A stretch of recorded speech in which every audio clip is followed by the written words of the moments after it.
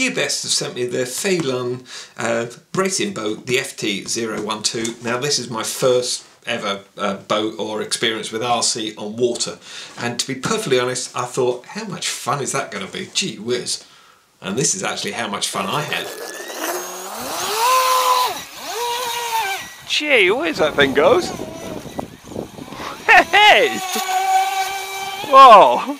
I thought we'd be out here, you know, being a bit bored really, to be honest, but absolutely no chance with this. So as you can see, absolute blast out on the water. Really impressed. I had so much fun. To be honest, at the beginning of the review, I thought I wouldn't have paid money for this, but actually having gone out with it, I'm totally impressed with it. It is a blast. It's really good fun. It says a top speed of 45 kilometers an hour. It flips itself back up if you've got a problem. A brushless motor, water cooled, really smart, nice looking thing. Just wanted to show you the box. Really good carry handle, and you can take it out with you. You can keep the whole boat all ready to go in here and take it, lob it in the back of the car. That's what I did, and then you can just go out and have some fun with it. Runs through the battery and everything. You've actually got a 3-cell 1800 milliamp hour, and it discharges at 25C, which gives it loads of power. I'm totally impressed with it, to be honest. I'm totally shocked as well. And then the details of the actual boat there. So let's pop it out and see how well it's actually packaged, and it is extremely well packaged, as you can see. Like I say, you could just literally pull this out and then your boat's all ready to go. All you've got to do obviously is charge the battery. So there we have everything out of the box, and as you can see, this thing is seriously slick looking. This is after I've been racing it around, to be perfectly honest. It's got a few scratches underneath, as you can see, but I've had a few bashes with it, but I mean, it's a full review. That's the idea. I've been out playing with it, and it's held up really well, and you'll see the footage in a minute of how much fun I had with it, and also the sort of incidents I had with it as well.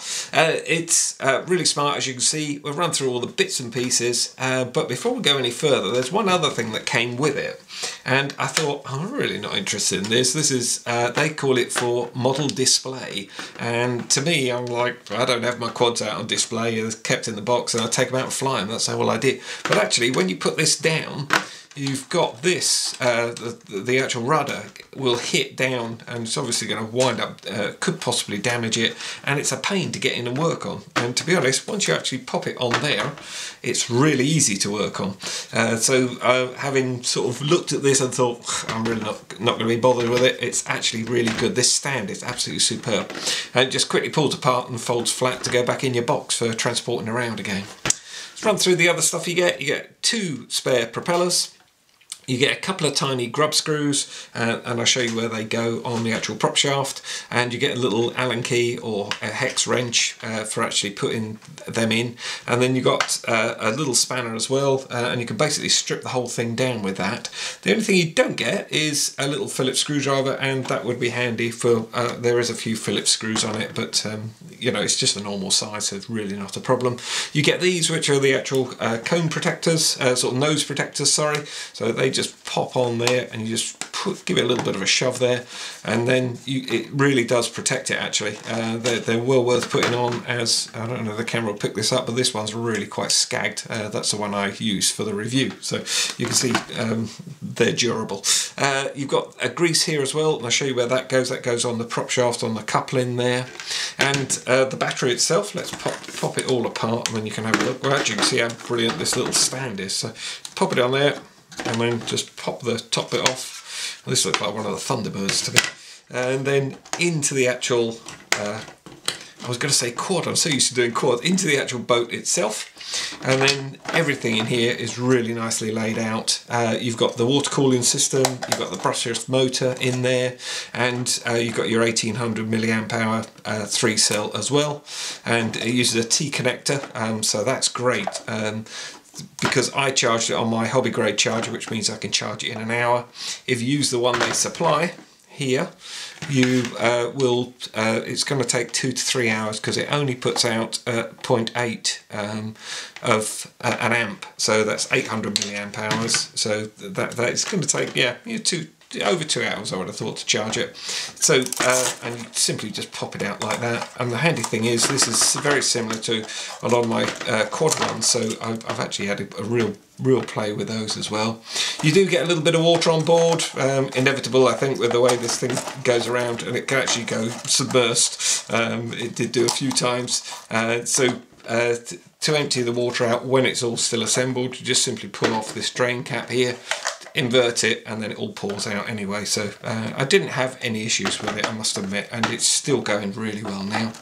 The little grub screws, as I was saying, are just there. So there's the 2 little grub screws. So you've got replacement ones just in case you ever strip that or have an issue with it. And obviously at the back here, sorry, you've got a grub screw as well. So that they're all the same, so that's ideal. So if you've got any problems with it, you can get it sorted, sort of thing.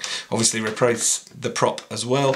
And there's a little nylon lock nut, sorry, here, so it can't basically come undone. I also put in here a battery alarm, a little one like this. I've done a full review on these and I'll put a link down in description for you. And basically that monitors it, and then you set a level that you want it to alarm at. Now, when I first did it, I didn't seal this up in a bag. I just literally connected it up, put it on there, and then gave it a go. And to be honest, water got into here and it alarmed way too early, and it was saying that one of the cells was completely dead, and it wasn't. Dried it out in the airing cupboard and it was absolutely fine. So what I'd now do is plug it in, put it into a little plastic bag, little elastic band around the cables, and then this doesn't get wet at all, and everything else seems to cope well, and you can certainly hear it. It's really nice and loud. Onto the transmitter, and it's just the same as my car ones. Really nice and comfortable in the hand. You've got your throttle here, so this is for forward and that's for reverse, and it does do both actually, and that's how you flip it back over. So if it becomes inverted in the water, you basically use the torque of the engine, I think, the motor, sorry, and you just literally flick that a couple of times and it gives it a sort of flips it, and then it will flip it right over, then you're off. And that worked every time flawlessly, so really pleased with that. You've got the rudder control here, same as with the RC cars, so basically a steering wheel. I'm going to pop the transmitter on first of all and then connect up the battery on the boat, but you don't need to. I've actually tried it both ways several times and it's bound fine quickly every single time and not had any issues with it at all. So the rudder is basically, that's our control for the rudder, and it will turn the boat right and left. You don't have to try calculating which way the direction the rudder's going in, and I won't bother. I'll just give that a slight blip, but it's really quite noisy.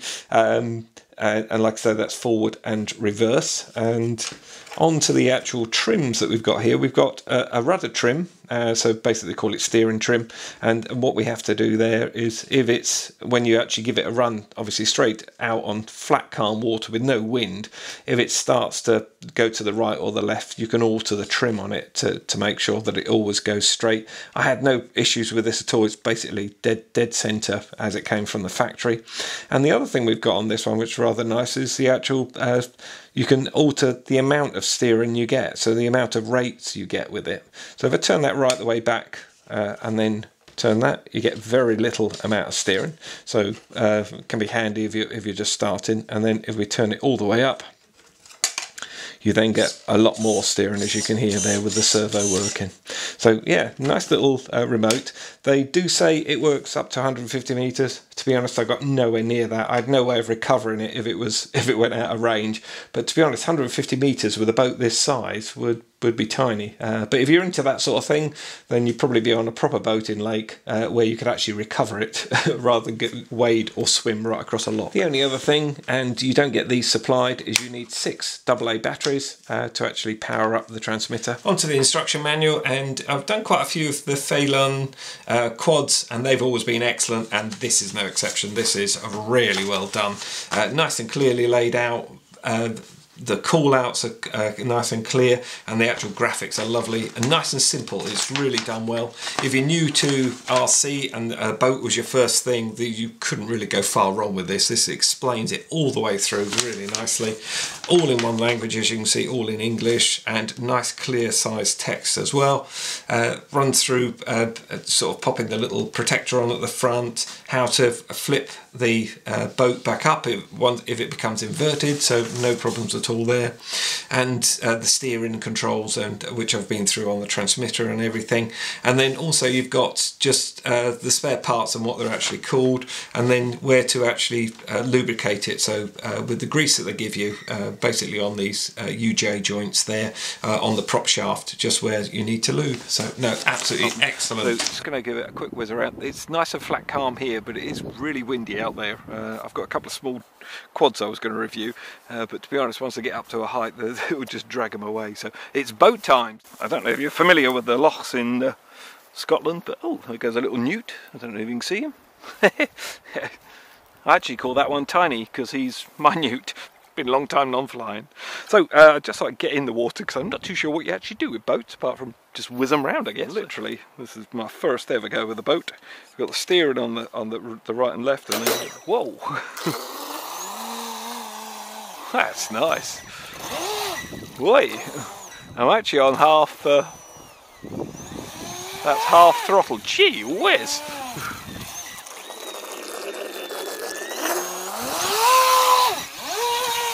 Gee whiz, that thing goes. Hey!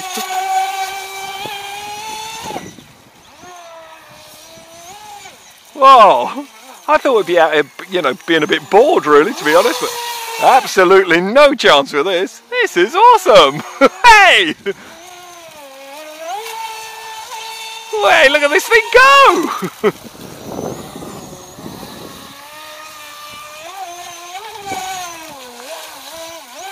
Gee, was it turned so fast?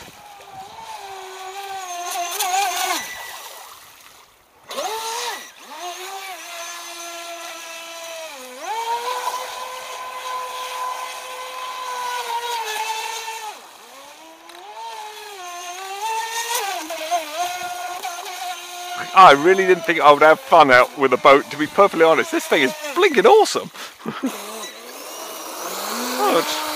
I'm not trying it backwards.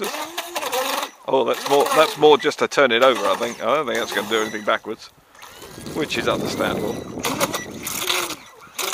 Yeah.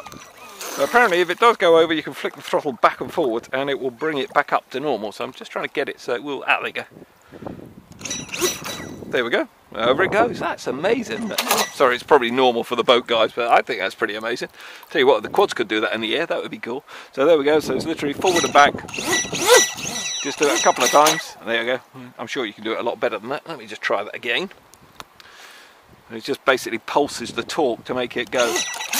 There we go. You could actually just do it in one. It's really well done. Yeah, just literally forward on the throttle, which is basically reverse, and then onto full throttle and off it goes. Like that.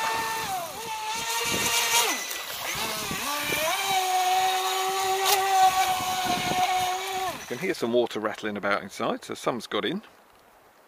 And there's a little drain plug at the back there. There we go. So you just lift that up out of the way, and as you can see, hopefully, that's it. Well, that should go even faster now. I don't know if you can hand launch these things. Is that a term that you use? Well, I suppose it is a hand launch, isn't it? Very much so. Pretty much.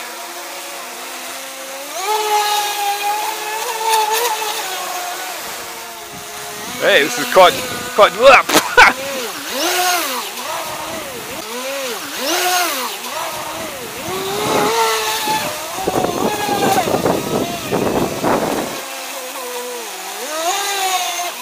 Really so controllable. It's lovely to...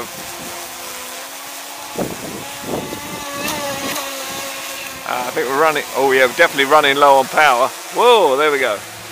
Just sit here and have a little flight, I think. This is where we are filming today. You see a lovely spot. Really beautiful here.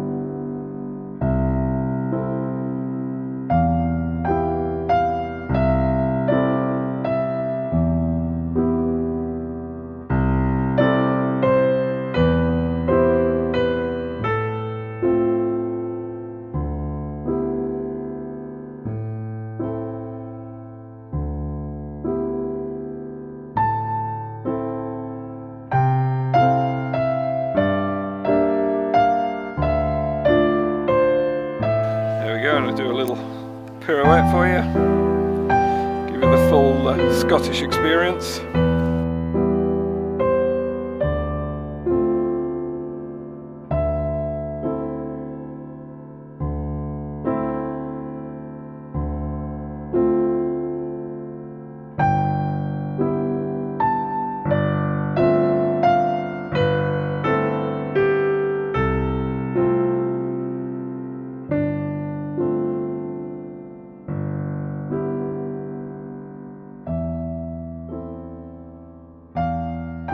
I'm going to actually put one of the alarms on for the battery, because you don't get any warning with it at all. It just goes dead, which is fair enough, so not a bother. So I just set that up, and I've done a complete video on using. Whoa, that was completely submerged there. Boy, love it.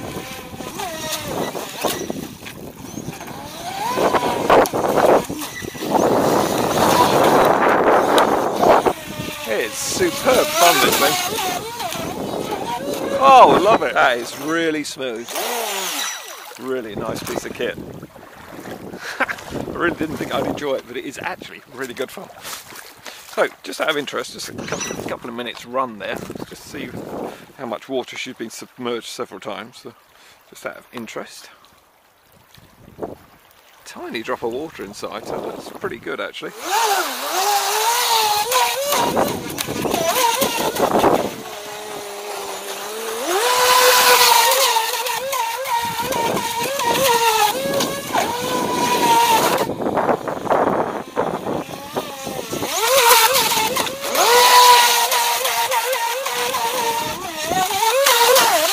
I don't know if you can hear that, but we've got the beeper going, so that's excellent, because that really does work. There we go, hopefully you can hear that. So in conclusion, what do I think of it? Well, I would imagine by now you've probably got the idea that I'm really thrilled they sent it to me. It is awesome fun. I love the look of it, and everything seems thought out. They obviously know what they're doing with boats, which is probably what I showed I didn't know about boats, but it's so easy to do and such a lot of fun. It's so sleek and streamlined. When it hits rocks, we have a lot of rocks in Scotland under the water, hit a few of those, and it's just so slick, like I was saying, it just literally rubs straight off them. So absolutely no problems whatsoever. I did catch these a little bit, they're slightly marked, but really no damage at all, and I've given this a load of batteries through and had an awful lot of fun with it. So yeah, I'm absolutely, double thumbs up and paws up with this one. Absolutely made up with it. Transmitter was really good, never skipped a beat, to be honest. I never took it out that far. I don't expect I even got up to 100 meters, to be honest, because it just wouldn't be the way I'd use it. Actually, it would be so small that far out, and it gets up to sort of top speed in a very short distance, so you really don't need to sort of keep running it out at that speed, and the turns and everything were such fun. So if you're after a boat, or perhaps you're after something a little bit different that you've not tried, a bit like me this time, then yeah, definitely one of these I don't think you could go far wrong with.